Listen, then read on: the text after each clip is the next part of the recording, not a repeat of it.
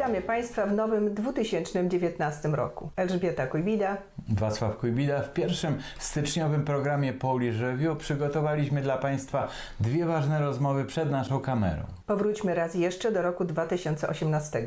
Najpierw przypomnimy wydarzenie, jakie miało miejsce w Ottawie pod koniec ubiegłego roku. Rozmowa z Terry Tegnazian, która w Ottawie prezentowała działalność oraz książki swojej firmy Aquila Polonica Publishing, powstałego w roku 2005, wydawnictwa, którego jest współzałożycielem. Firmy, której działalność poświęcona jest wyłącznie angielskojęzycznym publikacjom książek poświęconych propagowaniu historii i wydarzeń II wojny światowej, związanych z Polską i Polakami. Promowaniem tej prawdziwej historii o okupacji Polski przez Niemców, o polskich bohaterach podziemia, o walczących w bitwie o Anglię lotnikach polskich. Wydawnictwo Aquila Polonica Publishing niestrudzenie od lat promuje na świecie prawdziwą historię wojennej i powojennej Polski.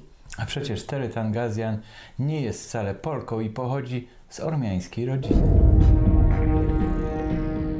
The question I get almost every time is, why am I publishing the Polish World War II experience? I'm not Polish. Actually, my background is Armenian, all four grandparents. And I came to the Polish story actually, in a sense, by accident, because I used to practice law in Los Angeles. I did film finance work, burned out doing that. Thought I wanted to be a film producer, did a film, didn't love it enough, but I started writing a novel with a World War II backstory. And I had an American fighter pilot character, and somewhere I'd heard about the Polish fighter pilots being these amazing pilots. So I thought, well, that would be kind of interesting. Maybe I'll have one character be a Polish fighter pilot. And I didn't know anything else about it. So I went down to UCLA and I started reading about Poland in World War II. And I was quickly hooked by the heroism of the Poles and the fact that I knew none of this story. The story is amazing. All I had ever heard about Poland was the Holocaust. I had no idea that there was a huge other piece of the story that's been missing from the Allied narrative of World War II. And one step led to another, and I eventually decided to form a publishing company to get this amazing story out into the public. And what I learned about why it wasn't known is because it was intentionally suppressed and distorted by the communists after the war in order to help control Poland, both internally and also in the international sphere, to marginalize and discredit the Poles who had fought so hard for independence. So there's an element of injustice that needs to be righted here. And so part of what I feel like I'm doing is saying, look, here's this amazing story. It happened. The Poles were our allies. They were our most stalwart allies from the beginning of the war till the end. And they deserve to have their story be known and be integrated into the Allied narrative of World War II. Part of my view of the heroism of the Poles is actually not just the superheroes, the pilots. Those are easy heroes, okay?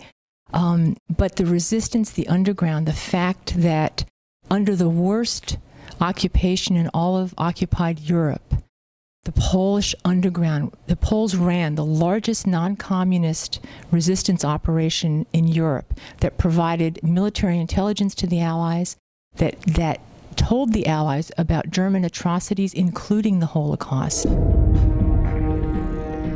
The fact that the average life of a Polish underground member could be measured in months, but they never lacked for volunteers. Poles, they just have heart. They have a heart, and they love and care about freedom and liberation and the higher elements, honor and integrity. By and large, obviously not everybody, but by and large, I think as a people, as a culture, those things are really valued and they're honored and carried out. Certainly in the World War II experience.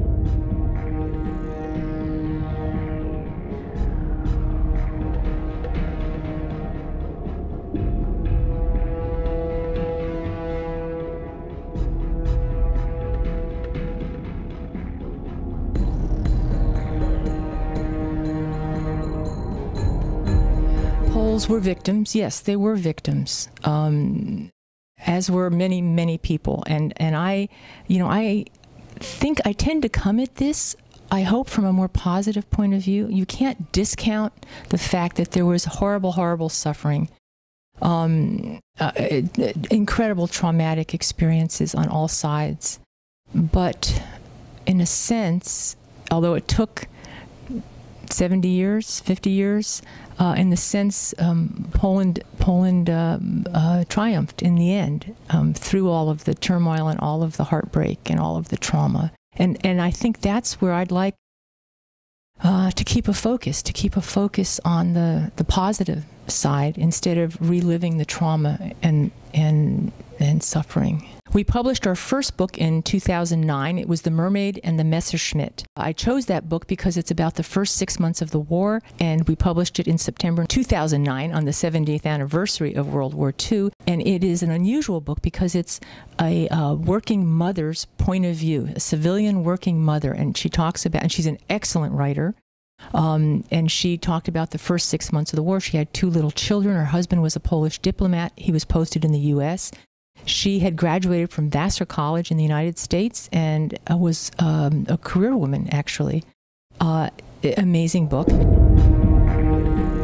We are a small independent publisher, so I don't publish a lot of books, but basically 1 or 2 a year. And we've got now 9 or 10 titles out. But we just released our newest release, and it's called Fighting Auschwitz, the Resistance Movement in the Concentration Camp. This is a new edition of a classic book by Joseph Garlinsky that's been out of print for over 40 years. And we have a new introduction by Professor Antoni Polonsky, who calls it the definitive study of the topic of resistance in Auschwitz. So we're very proud of that book, and I'm very excited to have it added to our list as actually a companion book to one of our best-selling books, which is The Auschwitz Volunteer, Beyond Bravery. And that is the first time that Witold Pilecki's most comprehensive report about his Auschwitz mission, his undercover mission at Auschwitz, has been translated and published in English. And we're extremely proud of that book. We got an amazing review in the New York Times Sunday Book Review. The Wall Street Journal called it one of the 5 best books on wartime secret missions. Another one of our actually best-selling books is 303 Squadron. This is about the legendary Polish fighter squadron that was the highest-scoring Allied fighter squadron in the Battle of Britain. And we negotiated with, the author was Arkady Fiedler. We negotiated with his son, who asked us to do a new translation. And in the new translation, we identified the Polish pilots for the first time in English. The book was written in Polish during the Battle of Britain and translated into English in 1942, but at that time, the pilots, the book used only pseudonyms for the pilots because, in order to protect their families who were still in German-occupied Poland.